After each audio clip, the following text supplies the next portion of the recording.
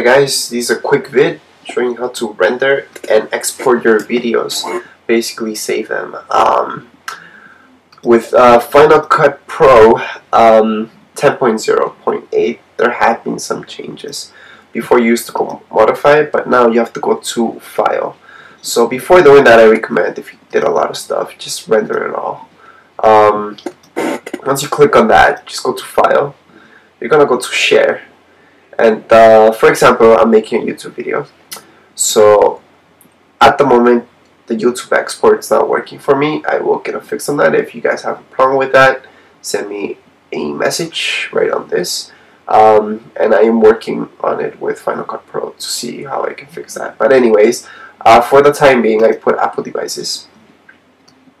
There you can click here and change the title. I'm just gonna leave the title as is. Same thing for creator, you can put your name or whatever you want there. Settings, here is the important part. So I always put it for better quality. The resolution, I put it around there for YouTube. And I always put it open with VLC. So I like that because it's basically like getting a ringtone. It tells you once it's done rendering. I'm going to show you why that's kind of important right now. We're just going to go next. I'm just going to leave the name as is. I always save my stuff on my desktop, so that's why my desktop's out with a lot of stuff, and then I organize it. So I'm just going to put save. As you can see right now, there's no sign of anything being done on Final Cut Pro, but it is working. It's working actually in your background. So if you look at your desktop, that's where I am putting in the file. You're gonna see one right here.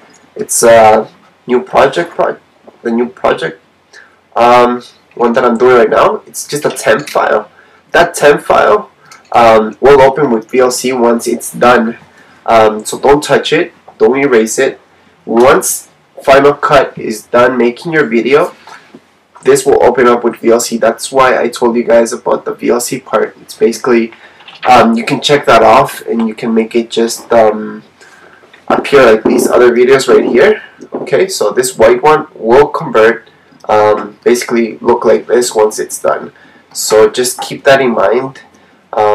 If you guys don't want it to open up by itself, it depends on your volume. you could get unprevented ringtone there. Anyways, I do recommend getting with VLC so you know once it's done rendering and ready to put on YouTube or whatever other format you're doing for your stuff. If you guys have any questions about the new Final Cut Pro X, just write your comments right here in YouTube. Thank you.